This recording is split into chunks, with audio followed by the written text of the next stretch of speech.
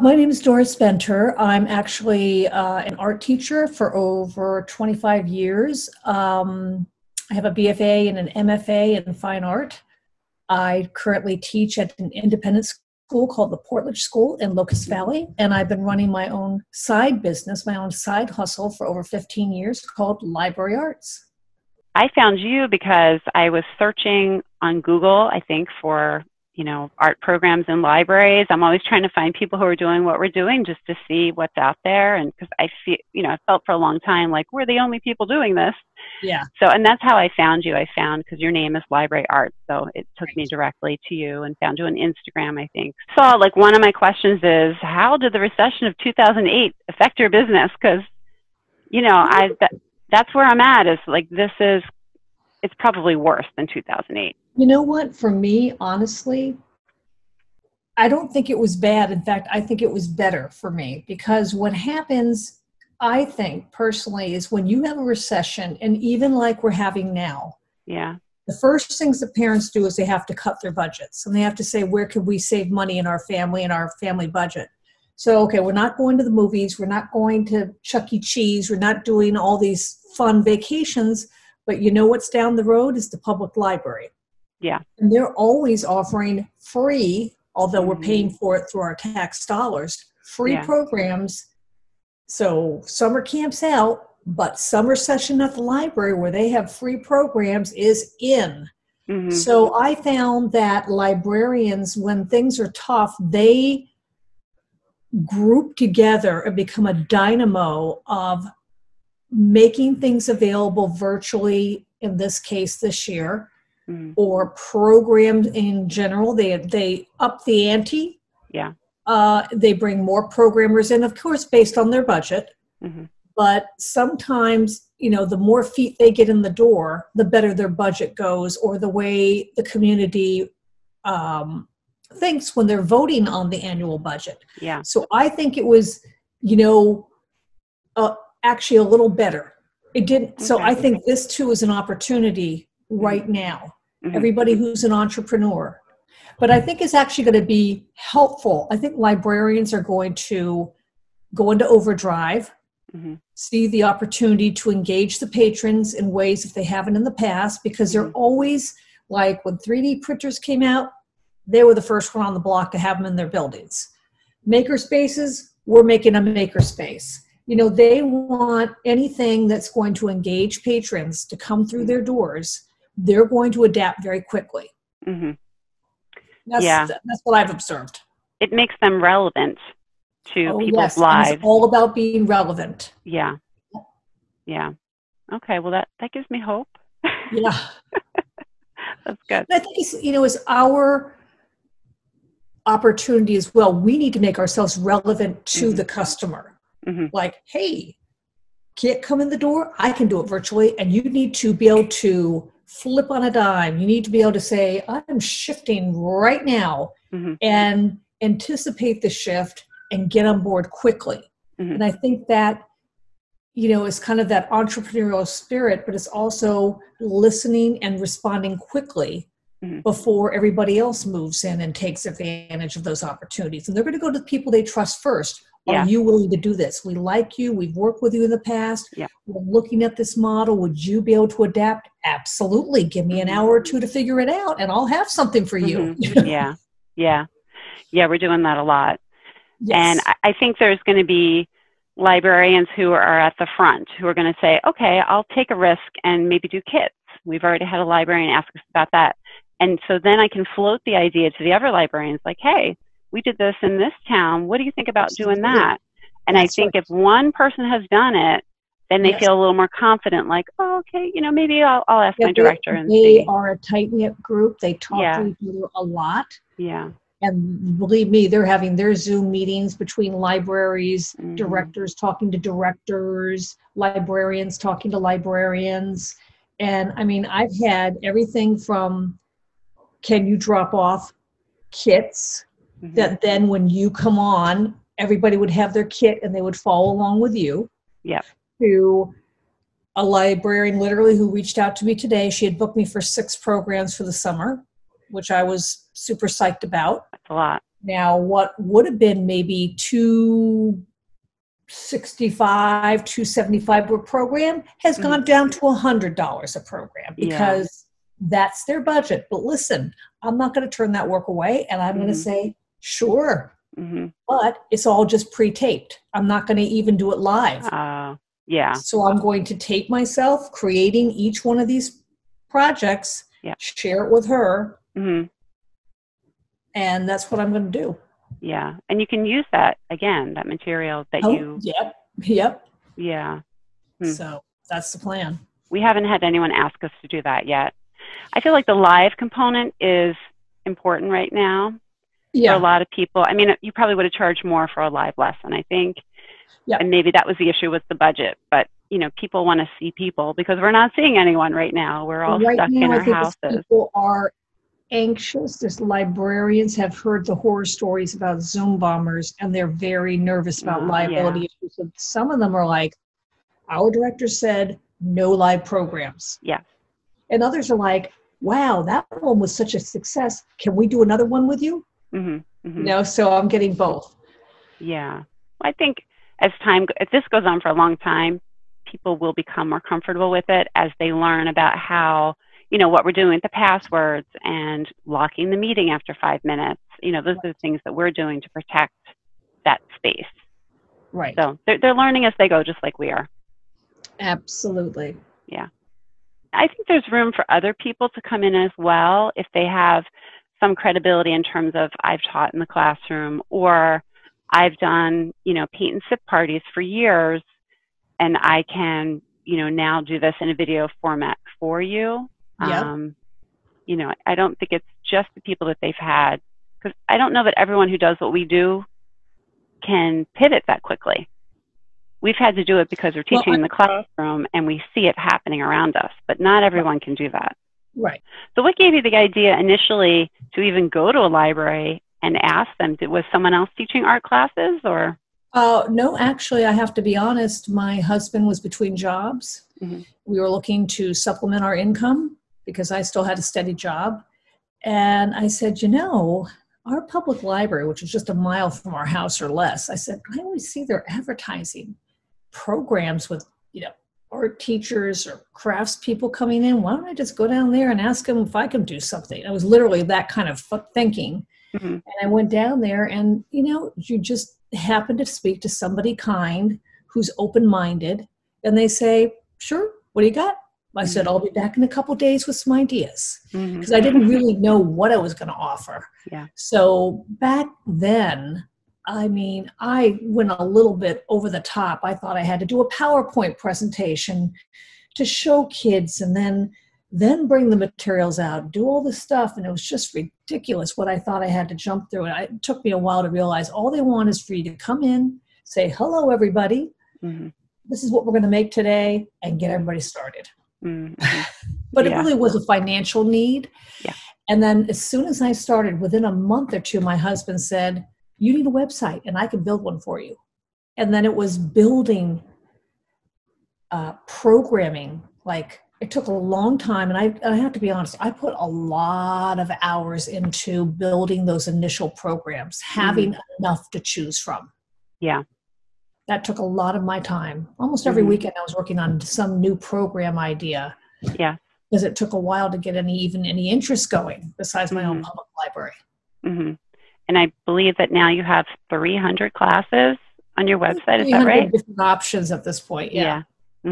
I'm always coming up with new stuff. New stuff all the time. I came up with something yesterday that I'll be posting soon. You know, it's always new stuff going up. How long are you typically there, and how much do you charge them for your workshop? Okay, so I always plan on arriving at a library half an hour early, because I want the experience to be similar to students coming to my class at school. Kids walk in, I want everything set.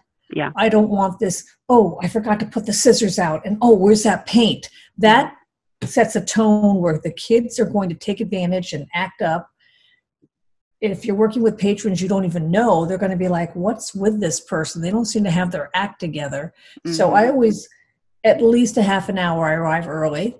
So between that and my programs last an hour, Mm-hmm. However, I have found personally when I'm working with like an adult program, they tend to go over an hour, especially if they're seniors. Yeah. So I'm usually pretty okay with that. I kind of know that they're going to want that extra time, and I just sort of gradually clean up around them when it starts going over an hour and just say, oh, we're a little past our time. I don't mind staying a little bit longer, but see if you can finish up, but about an hour. But then you have that half an hour that you arrive early too. So an hour and a half. Charge between $265 to $300, depending on what the program is and the distance. If it's going to be like an hour to an hour and a half, I might charge $300, but typically the range is more $265 to $275. Mm-hmm. And that was pre-coronavirus. Now it sounds like you've reduced the fee somewhat because you're not doing the traveling, you're not putting the materials together. Right. I have been quoting $200, but then negotiating on a one-to-one basis with librarians. Some say, listen, we can do $175. Fine. The librarian who had me book for 6 programs, they're saying $100. Fine. But that's 6 programs still. You have 6, yeah. So I'm going to do it, So I'm trying to keep in mind I'm not driving. I'm not buying tons of materials to do this. So I have to take that off. But it still is time, especially if you're going to, film and edit and post and share. That's time. How many classes do you teach a month, a year? Do you have busy seasons during the year? Well, for the past year, the growth in terms of monthly programs has been a little, it really grew. Let's just put it that way. I went from doing, several years ago, I might have, 3 or 4 a month. Some months I have 12 to 16 programs, depending. I find that Halloween, the month of Halloween, which is October, is a huge month usually. Thanksgiving is pretty busy around any holiday, Mother's Day, Father's Day, Halloween, winter in general, because I feel like they think the traffic slows down in the winter. So 12 to 16 a month in a good year, which has been this year until now. But literally, I think it's funny because May, I didn't have that much, but then everybody started switching to virtual, and I went from having a few to having almost double. But again, there's a lot of, that just presents a lot of challenges. Like one of the programs I'll be doing will be a pre-tape program. It's a parent and child program, and I have to she needs it by May 8th. So I need to besides planning for school and releasing those programs and doing all the duties that go with my job, I have to get on with doing these pre-filmed programs soon so I don't get behind on those requests. Yeah, and you have to spend the time to edit them as well. That's right. That's right. So, and that's new to me. Editing, and I'm just using iMovie, is all new to me. So I'm getting up to speed quickly, but it is sort of bare bones. One other thing I wanted to say is that in summer, when it's not a COVID-19 summer, like we're kind of on the fence about now, I could have 60 programs. That's just between mid-June and mid-August. But it depends. I don't know what this summer is going to look like. I had about 55 already booked, but now things are like that woman. Okay, those 6 programs I booked for you for, can we make them all virtual recordings? Okay, so that's going to change my whole income for the summer. So I think this summer is not going to be as great as it has been in the past, and I'm just trying to adapt. But you know what? In my mind, it's just another tool in your pocket. Let's say, like we talked about in the past, you get a very good reputation for doing these virtual programs. Somebody in another state says, I heard how good you are. I would like to have you do a pre-taped virtual program for me. Maybe you already have it taped, because if you just do a generic greeting and you don't say, oh, hello, Hop Hog Library, you just say, hi, everybody. It can be for anybody. It doesn't have to be for that specific library. Yeah, I agree. Personally, I'm fortunate enough to not have anyone affected in my life with the virus.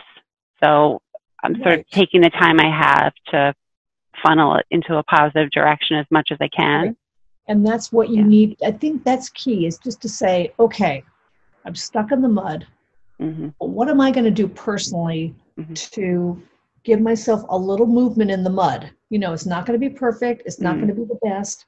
But the little things I do now could pay off later. So I'm going to just take the optimistic route of make the best with what I have, negotiate with people in a fair way, give them the best work you can, because that's going to resonate and say, I want that person back again. They gave me a good deal. They worked with my budget. They presented a program that my patrons were thrilled about, and that makes all the difference. You can't wallow in self-pity. I can't sit here and wring my hands. That's not going to do anything. I just got to get out there and do something. So I'm very proactive in my thinking like that. You know, I'm not saying it's not emotionally draining at times. It is. But I just by changing my thinking to what can I do despite the circumstances, it takes my thinking away from the negative and drives it more toward a positive. So what I've heard you say, and something that I really believe, is that librarians like people who are not flaky, who show up and they're organized and can put on a good program that engages people. I think that's really part of our success, is that, you know, our emails are really organized. Like that email that I send out, like what to expect next, has it all listed out for them, so they don't have to wonder, oh, how do I arrange the tables, or how do I do this, how do I do that, what do I need to have ready for them? It's all there for them. And, you know, we didn't have that in the beginning, but as we've grown, I've, you know, anticipated all those questions they're going to have, and that's all. You should have it on the, they send me a contract and they'll say, how would you like the room arranged? And, you know, do you need audio visual? There's a little checklist: audio visual, sync, this, that. And I'll say, please cover the tables. I'll say access to a sink. And I always say, like, a table for the presenter, because you need a place to put your, sometimes I've been given a card table. I'm like, I need a bigger table than this, please. You know, it's like, it's not going to work to hold all my paints and supplies. And, you know, unfortunately, there are some libraries where I literally am in the basement and I have to go up to the second floor to get access to water, you know, and you just manage.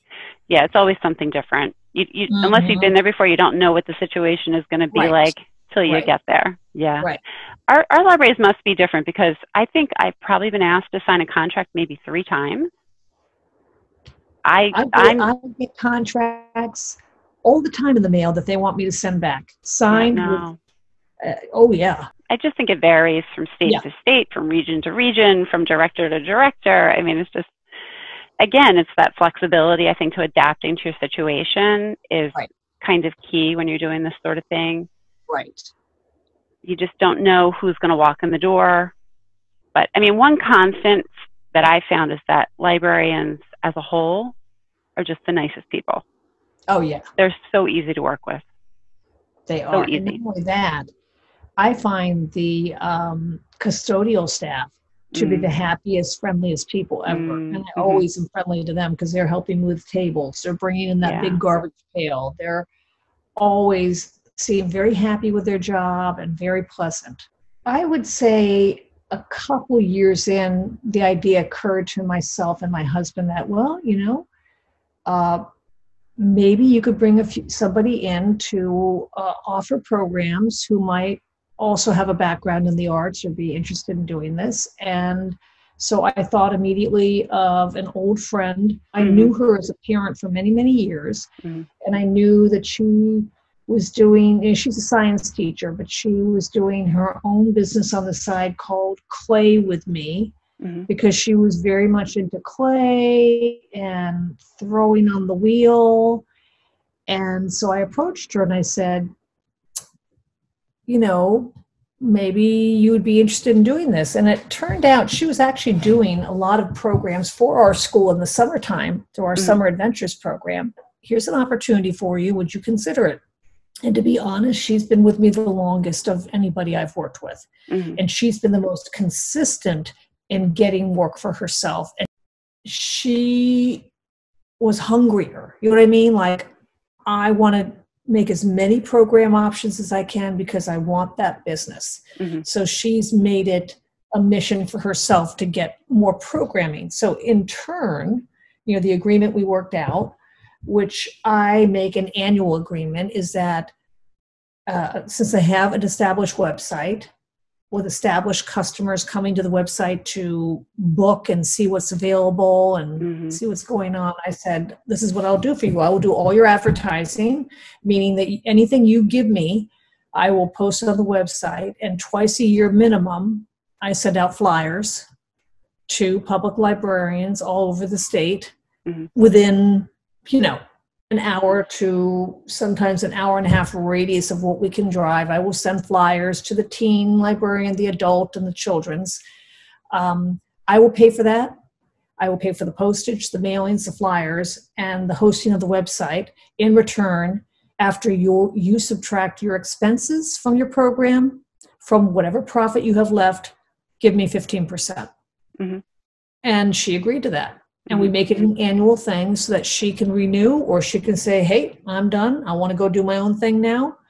But she's stuck with me for many, many years. That's just so smart because she's a subcontractor. You're not telling her where. She's not an employee. You're not telling her where to go, when to do it. Nope. She's scheduling everything. So you don't have to deal with. And I don't schedule her. Nope. Right. She takes care of all and that. Because I'm not going to worry about her calendar when she's available. So under each program offering, we will say this is offered exclusively by Catherine Martin. Please contact Catherine directly at this number and this email. Mm-hmm. And that way the librarian knows. Now, sometimes, like the librarian who wrote to me with the 6 programs, she had several for Catherine too. And I said, I can speak for myself and my programs. I'm willing to work for that amount of money for a pre-taped, here you go, you know, program. Mm-hmm. But you will have to confirm with Catherine on hers. And Josephine, she specializes in early childhood, and she just posted a program with me for cloud dough, you know, homemade cloud dough. Mm-hmm. She got an inquiry within 2 days for that program. Mm-hmm. So she's not doing as much either. She's you know, she's a bit of a photographer. She's trying to grow that business. She's very interested in art. So she's sort of doing a lot of things. So some people are happy just to have a couple programs. Mm-hmm. Others, like Catherine, would really like to have a lot of programming to supplement their income. And in this business model, it's figuring out what makes you stand out as different from the other programmers. Like some programs, I just do paint and sip. That's all I do. Mm-hmm. I think you're limiting the amount of programs because that's going to be a flash in the pan after a while, and people aren't going to be that interested in paint and sip anymore. If you are offering things that are unique, that are different, or you have a particular need in your local librarian that we don't have enough early childhood programs, or we can't reach the teens, we need teen programmers. Mm-hmm. That's how my business grew in terms of reaching out to teens and then eventually adults, is people just saying, what do you have for teens? Well, tell you what, I'll develop a bunch of programs. And the first one I developed that was a runaway hit was a lamp program. Nobody was doing that. Mm. And I was getting tons of lamp programs until they discontinued my lamp that I used to use at IKEA. So explain that a little bit. You were buying lamps from IKEA, and then what were they doing with it? I was buying lamps from IKEA, and then they discontinued the product. Mm-hmm. And then it became too expensive. Yeah. But what was the project they were doing with the lamp? It was a half round, if you consider cutting a cylinder in half, so you just have the half round and the flat back, it was a wall-mounted lamp with a cord. Mm. And it had this silly picture on the outside that was printed on like cardboard of 2 dancing frogs. Mm. I said, what would happen if I just took that paper off, gave them copy paper, let them draw their own pictures, and then when you snap on that light, oh my goodness, everything started to glow. Yeah. Kids loved it. Yeah. I loved it. It was so easy to do. The only thing, paper off, put the bulb in, you know. Mm-hmm. Yeah, and they like that, having something for their room that they can make all their own. Yeah. Mm-hmm. Yeah. I can see why that was popular. It also was different. It was a different thing that they hadn't seen before. Mm-hmm. So I try to always think, like I visit a lot of, teen-oriented sites. You know where I get a lot of ideas from? You're going to laugh. Where? Pottery Barn Teen. Oh, yeah. They have a great catalog. They have tons of ideas. You look at, I could do that. That would be a cool idea. I'll just modify it into this. And all of a sudden you got a cool teen idea. That is for decorating their wall or putting on their bed or, like a pillow or anything like that. And so I find visiting teen-focused merchandise websites will just give you ideas that you can modify. Yeah. Yeah, they that's a really good tip. They don't have to be fine art focused, Yeah, and teens, traditionally, I think for some librarians, they're hard to reach. It's hard to get them to come into programming. And we have generally less teens show up than younger kids, mostly because, for little kids, you can say as a mom, if they're 8 years old, hey, there's an art program going on, let's go. But with teenagers, it's much more complicated to get them to show up at a certain time. You're not copying it. You're just using it as a jumping off point. Right now for me, I've been developing a lot of Harry Potter themed projects. Some of that came because they had a whole Harry Potter line at Pottery Barn Teen. So, and it ties in with libraries. It's still a popular book. Very popular, and teens still resonates with teens. Absolutely. Like test drive your ideas with kids that you want to work with. If you have a teen at home, would they find this interesting? I used to always ask my daughter, Isabel, what do you think? Do you think kids would like this? Do you think teens would like that? I'll send her a little picture. I'll say, what's your opinion of this project? You want the real deal to respond to the ideas you have too. Yeah, that really helps. And you can get so many ideas from librarians because they're dealing with your market, basically, your audience. Oh, yes. And kids will ask them for things. And we've gotten a lot of ideas from librarians. And they want to have you do something that's going to make their teens happy. Because the happy teens are going to come back for more programming, which makes them relevant. Yeah. For the teens, go to any kind of website that's about college teens, dorm decorating, and you get ideas. You know what I mean? And in Etsy, tons of ideas, So you just start cataloging, taking notes. That's a potential idea. That's a potential idea. And then some of them drift to the top to be like, that's the one I need to act on. The other ones, they're okay, but they're not that exciting. And then I put it out there and see what kind of response I get. I have plenty of programs that don't get much response. And after a while, you just say, that's a dog, take it down, And I made one. But also keeping your ideas different. You got to set yourself apart from the crowd. Like I find actually, and maybe it's partially because I enjoy it so much, I do a lot of programs that are 3D. And I do a lot of programs that are painting, maybe on a canvas, but involve texture. I'll show you something. So this is a project that was for Mother's Day. And I actually had booked it. It's, it's a little handbag. Yeah. These are all crystals, mosaics, Mardi Gras beads, a little dimensional paint, right? So when I do a painting, I might include shells or crystals or mosaics and give texture. And when you work with young children, they are so sensory driven that I find that when I bring a sensory element to the project, there's such a deep response. Yeah. And I just personally like that. So this was for Mother's Day for like little children, like K through 3. And guess what? Now it was canceled. So what do? I go over here and I make a paper version. That is, based on the same concept. But you pivot to something you can do virtually. You see, so that's what I did. I took like the person who had me booked for the painting. We said, well, how about we do it this way instead? So kids take a manila folder at home and let's change it into this little purse, you put a special message in there for mom. And so that's, again, adapting and just saying what would make sense. Would kids have a manila folder at home? Probably. I mean, I think what we're talking about here is problem solving. And I think artists and teachers are really good at problem solving.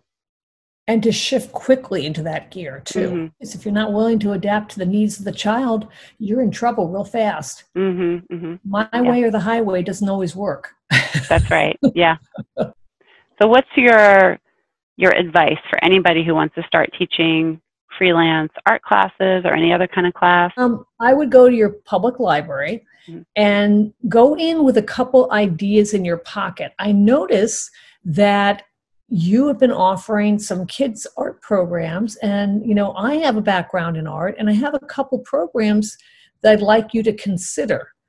Either bring an actual physical artifact. Do you think kids would be interested into this? And then if it connects to like a picture book, that's even better for young kids in particular. They love a picture book connection. And would you be interested in having me come in? And you don't even have to say that you're not that experienced. Just come in with a little pitch. My programs are going to be an hour long.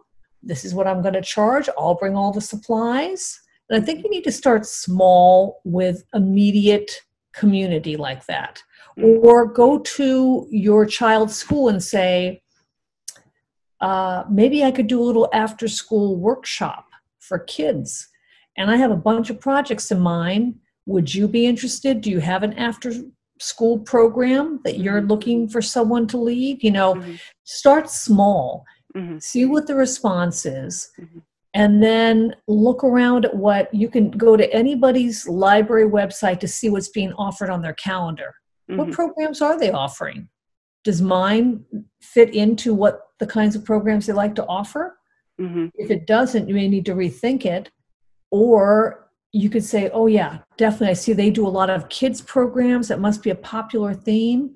And let me tell you something, if you're a cook and you're brave enough to go in and do cooking programs, you're going to make a bundle of money and I don't know what's needed there, if you have to have a particular license to, health and human resources license. I don't know what kind of cooking license you might have to do that, but they are booked constantly. They're in such demand for kids, teens, and adults. Always a big winner. I wouldn't go there personally, but people who are experienced, it's too, it's not my thing. Definitely start with something you're passionate about, something you have experience with. That's the way to go. Right. Yeah. And let's face it, I'm maybe 10 years out from retirement. So my thinking is, if I'm not decrepit at that point, I could still be doing this business when I retire. And I think this is a great retirement gig. Absolutely. Yeah. So I'm just going to keep it going as long as I can. Yeah, perfect for retirement, because it's not all the time. You can control your schedule. That's right. You can control what you're teaching for the most part. And I think especially for teachers, maybe they've been in a situation in schools where behavior is an issue. We have very, very rarely had any behavior issues ever in a library. So easy. Well, first of all, you're always the new teacher. So you have that little bit of honeymoon period going on. And I don't know, they're just the kids that it attracts. It's different. They want to be there, first of all. Oh, definitely. Definitely. I find that kids sign up because either their parents want to keep them busy or they want to do it. They say, oh, I want to do that. And the parents are willing to take them. And they are more motivated and engaged and wanting to participate. Right. And so you don't have the behavioral issues. I could see it doing quite well, as you said, during retirement, because I have built it up over the years. Well, this is exciting. Thank you so much for doing like an official interview. I know we've spoken a few times. Yeah. Unofficially. Fun. I think that, if it helps anybody, I really do feel for all the workers, whether you're a waiter and waitress, or you have a restaurant, or I feel very sad. Yeah. And not everybody is able to pivot. You have young children. You have an elderly mother and father. You have your own personal baggage issues. Your husband lost his job too. I mean, so, some families, both people have lost their jobs. And I mean, I can't even imagine the stress. I mean, I know when my husband was between jobs, I felt so stressed out. I was very scared. I was very worried. And it really, I could barely handle it. It was really hard. Yeah. And that's what gives me, the only way I can handle it is to shift into what can I do? And that's literally how I sort of mentally handle those stress points. Yeah. Yeah. We've been in the same position a few times, and yeah, it is very stressful.